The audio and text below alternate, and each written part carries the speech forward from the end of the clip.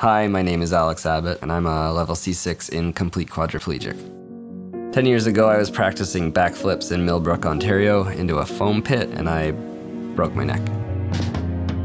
I mean, if something was your passion, and it felt like the thing you were meant to do in life, and then, yeah, it didn't work out, and that's hard. It's hard when you've pretty much committed your life to something already, right when you were nearing your prime, and then boom.